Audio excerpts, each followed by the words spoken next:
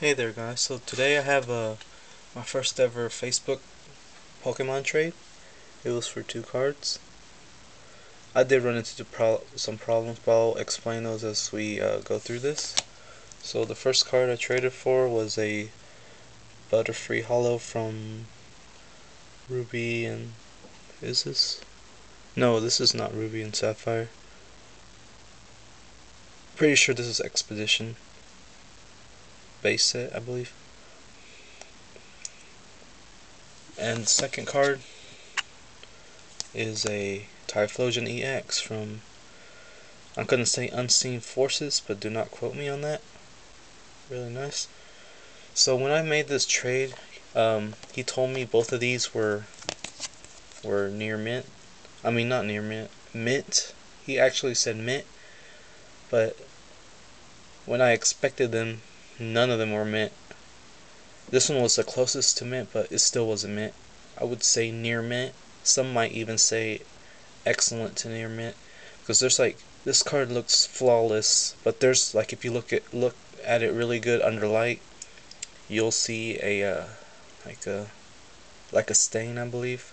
It isn't really big, but it's still a stain that brings down its condition value. So yeah, and he did tell me he was like an amateur of telling condition. Anyways, and this one was like even worse. This had like scratches all over the hollow. There was like stains around here, and there was like a significant stain right here and right here, which at best I would say would be like excellent when he put it at near at mint. So that's a big difference from yeah. I'm guessing he just looked at the fronts and not the back, because that's where the back really brought down the value of this. So what I traded for these was a Moltres Holo from Fossil, a Chansey Holo from base set, and a Nido King from base set. So I thought it was a really good trade, but you know, since he told me these were mint, and I gave him accurate conditions on my cards, he refunded me $2, which was nice. So everything is worked out now.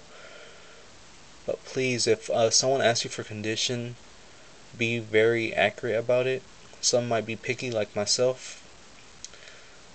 Yeah, that does it for this trade.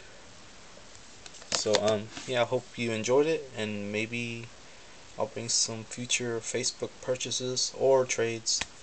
So thank you.